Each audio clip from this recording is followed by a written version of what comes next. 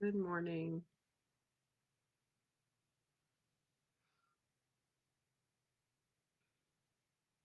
Hello. Almost ready to get started here. Just going to send the link in case we have people who are unable to find us.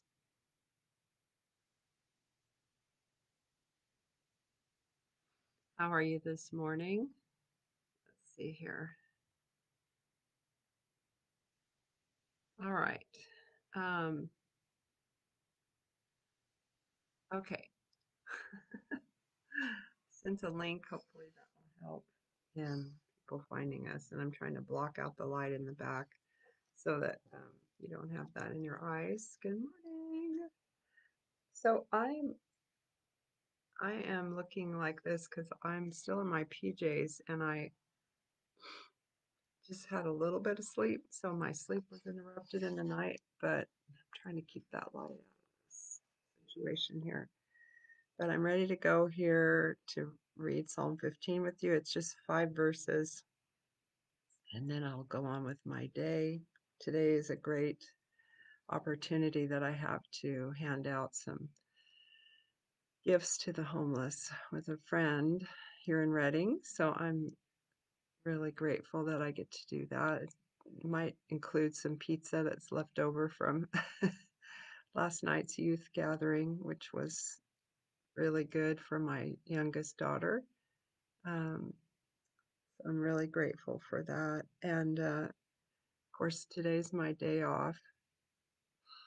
I should see you tomorrow at 9 again, and that would be Saturday. Sunday will be a little earlier, probably 8:30ish. And so here we go.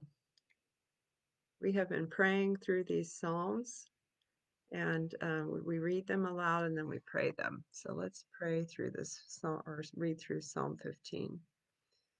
It's just entitled A Psalm of David. Lord, who shall dwell temporarily in your tabernacle? Who shall dwell permanently in your holy hill? He who walks and lives uprightly and blamelessly, who works rightness and justice, and speaks and thinks the truth in his heart. These are the people that will dwell in those places. He who does not slander with his tongue, nor does evil to his friend, nor takes up a reproach against his neighbor, in whose eyes a vile person is despised, but he honors those who fear the Lord, who revere and worship him, who swear to his own hurt and does not change. He who does not put out his money for interest to one of his own people, and who will not take a bribe against the innocent. He who does these things shall never be moved. In Nehemiah 5, if you ever wanted to look over there, there's an example of this where the wealthy were taking advantage of the poor. Um, the um, the exiles that were coming through, should have been helping them, and they were taking advantage of them, taking their goods and their money and stuff. And this is what they're talking about here in verse 5, where you're charging interest on a loan or taking advantage of the poor, taking what they already are so limited by. So, yeah, God sees what we do as well as what we think or believe, or he sees how we act, right? So, yeah, how we speak to each other. So let's go to prayer this morning and ask for his wisdom and determination and self control in these areas and see how he would have us pray. Right? Good morning, Caitlin. I just see that you're on here. That's great. Awesome. All right, Jesus, we love you so much this morning. It is Friday, and we just thank you, Lord, that you've given us another day. We thank you that you've given us your peace.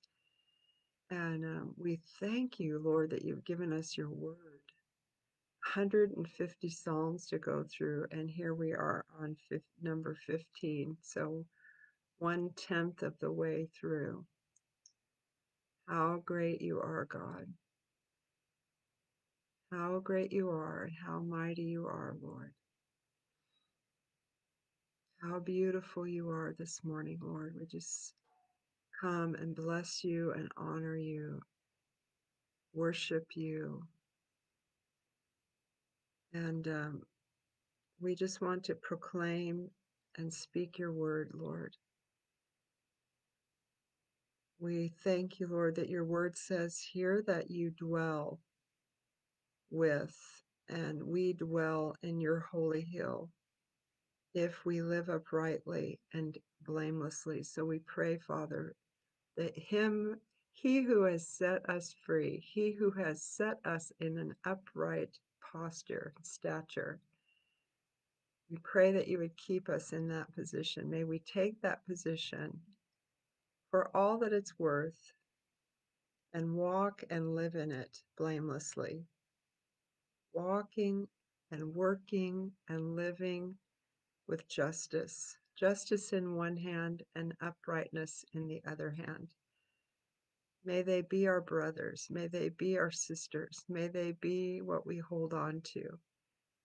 And Lord, we thank you, God, that you dwell in a place of holiness. You dwell in a place of rightness and uprightness, and we want to be with you, Lord. Teach us your ways. Teach us what that means in all situations. In Jesus' name we ask. Lord, where we have slandered, would you forgive us? Where we have used our tongues to speak about other people, would you cleanse us this morning? Every place, every time we've taken the opportunity to speak badly about another person, would you forgive us, Lord? Especially when it's been not in their presence, but behind their back. Lord, cleanse us even for the need to do this. Lord, secure us so much that we don't have the need to put another person down. Lord, walk so closely with us, securing us as sons and daughters, showing us our identity and who we really are, that we do not crave another person's possessions, their identity, their calling, or their giftings. Lord, keep us from slander. Keep us from doing evil to our friends, to our neighbors, Lord. Keep us from even mistreating our neighbors. Lord, point out to us the ways that we are mistreating our neighbors, and make us live and flourish in a neighborhood of peace, Lord, because of the way that we treat our neighbors. Clear up everything that is between us and our neighbors, Lord. If there's something holding us back, Lord, this Christmas time, we pray that there would be much rejoicing and peace in our neighborhoods. We actually just stop now and thank you for each one of our neighbors, and we thank you for their households, their children, and what they're all in the midst of, Lord. It's like our mission field, really, Lord, right here in these blocks that you've put us in, God. Our situation, Lord, is that you've placed us on this street where we live, on the avenue that we dwell on, Lord, for the reason being to reach out to the people that live around us. So we ask, Lord, that you give us creativity and wisdom, how to wave to help, to greet, and to befriend our neighbors. And Lord, we thank you, Jesus, that you look upon those of us that fear you with honor. And so, Lord, would you just place your honor on us today as we walk in the fear of the Lord? Teach us what that means. Give us that kind of relationship with you.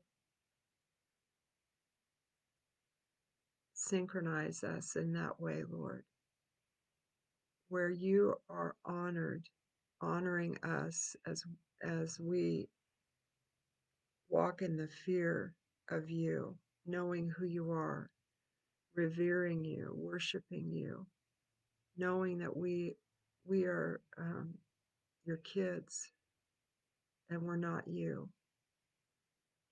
We just stop and thank you, Lord. You're this just the supreme being, and we honor you today as the creator. We honor you today, and we worship you, and we thank you, Lord, for the relationship that we have with you. Thank you, Jesus. Thank you, Jesus.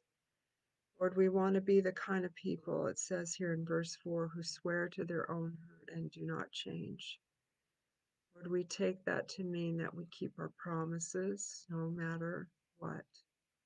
We want to be the kind of people that you can trust. When we promise something, we keep our promises. We ask, Lord, that you would make us those kinds of people with that kind of backbone in Jesus' name. And we also ask, lastly, Lord, that you would make us, cleanse us from any desire ever to take advantage of the poor. And God, we pray for those who are doing that, that you would set them right. And we pray, Father, that there would not be any need for us to give a person a loan and expect anything back above what they can return. We ask, Lord, that you would give us the freedom to give, and to give knowing that you are our supply and you are our resource. And it is your money anyway. It is your resources. So, Father, thank you for entrusting us with that. I remember just recently talking to my daughter about tithing and telling her again how we do this. And she said, "But oh, Mom, it's all the Lord's." And she was right. Not just a tenth. She said, "Mama, it's all the Lord's." And so, God, we just take that reminder this morning, and we just say, Lord, that you can have it all, Lord, as the song says, you can have it all, Lord. Every part of my heart, Lord, just take over our bank accounts and our assets. We yield everything to you, Lord. Everything of this world that keeps us going and flowing in the economy. And we just say, Lord, that we realize that it's all because of you. You are the one that teaches us how to make a living. You're the one who gives us skills and abilities. Lord, we lean upon you during this season. We thank you, God, that we never have to be afraid to the point of stealing from another and taking advantage of people who already are disadvantaged. So, Lord, we just thank you so much this morning for just reminding us of how you want us to live. And we thank you for your word that is true and right. And we just pray that you would bend our hearts and our wills towards you today. Give us your grace, your mercy, your kingdom authority as we walk today. Let there be a harvest where we walk. Let there be blessing where we walk. Let there be an attentiveness on our part to you, to hear and to not miss what you're doing. In Jesus' name. Okay, I'm losing my voice here. All right, be blessed, and I'll see you tomorrow. We'll be in Psalm 16, which is finally a psalm that's a little bit longer. So we'll see how that goes Saturday. Oh, tomorrow I'll be in my car doing this. That's right. Oh, it's not that long. Um, yes. Let's see here.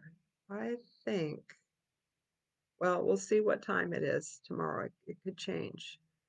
So, I'll always post, though. It's always 8:30 or 9.